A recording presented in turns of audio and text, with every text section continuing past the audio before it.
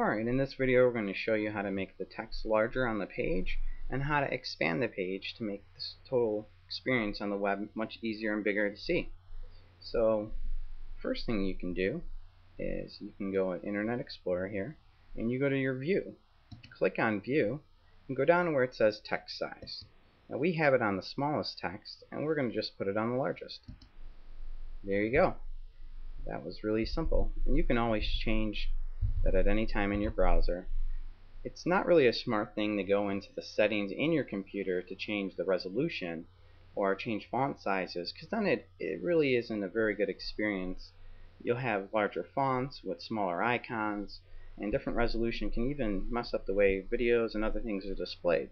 So really, if it's just a matter of the way I'm on the internet, I'm on the web, and I want to make sure that window is bigger because everything else in my computer is looking okay, then that's exactly how you do it text-wise.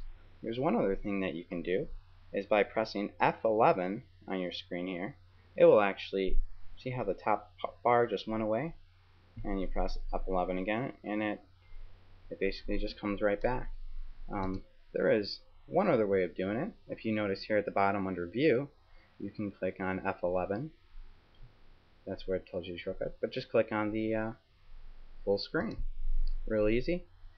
Full screen, and then it goes away. If you put your mouse to the top, it'll come back, and then all you need to do is follow it all the way to the right, not the close button but the restore button, and it'll bring it right back.